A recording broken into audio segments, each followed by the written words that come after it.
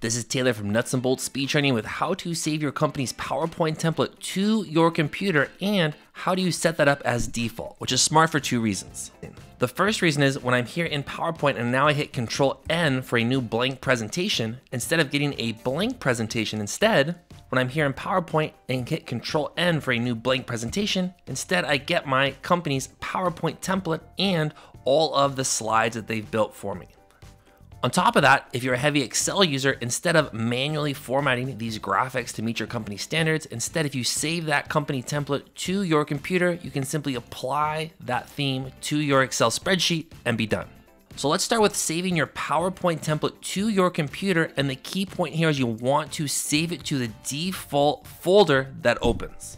To save your company's PowerPoint template to your computer, you're first gonna open up your company's PowerPoint template. You're then gonna navigate to the Design tab, open up the Themes dropdown, the line with the arrow, and simply select Save Current Theme.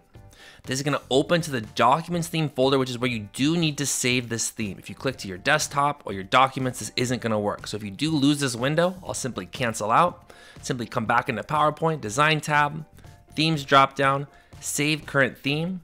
I'm just gonna type Template, and I'm gonna click Save, and you'll know you have saved that template to your computer because if you come back to the Design tab, and you open up the Themes dropdown, you should have a custom section with all of the themes you've saved to your computer. But if I hit Control N for a new blank presentation, I don't get that company PowerPoint template quite yet.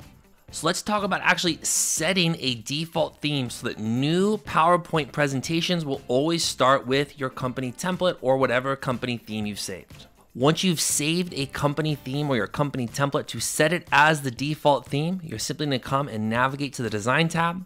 You're gonna again open up the Themes dropdown. You're gonna come and find that custom theme. If you don't have a custom theme here, you are gonna need to go back to the first step. Here, you're simply gonna right click it and select Set as Default Theme. If I select Set as Default Theme and then hit Control N for a new blank presentation, instead of a blank presentation, I get my company's PowerPoint template, which includes all of the slide layouts that they've already pre-built for me.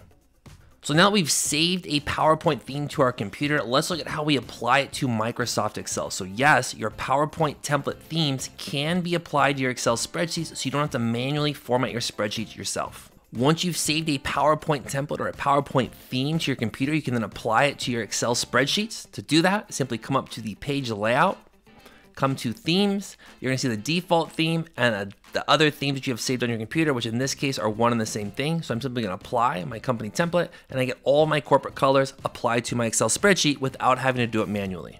As a quick recap of this video, that is how to save a template or a theme to your computer, how to set that template or theme as the default theme that opens for all of your new blank PowerPoint presentations, and then how to apply that PowerPoint template or theme to your Excel spreadsheets so you don't have to manually format them yourself. If you're new to our channel and want to learn more of our PowerPoint hacks, tips, and tricks, what we like to call PowerPoint hack trickery, please subscribe here on YouTube.